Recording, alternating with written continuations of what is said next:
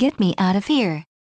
Hunk Jamie Lomas has reportedly found love for the Hollyoaks production staff member 18 years his junior.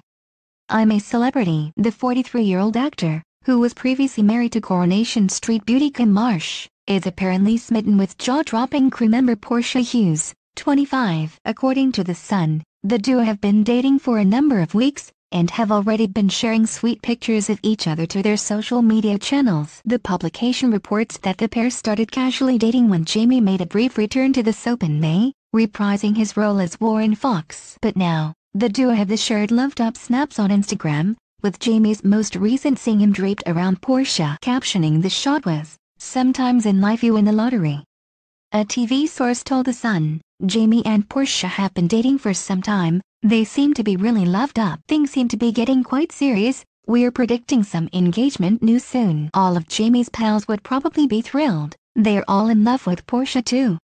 Okay.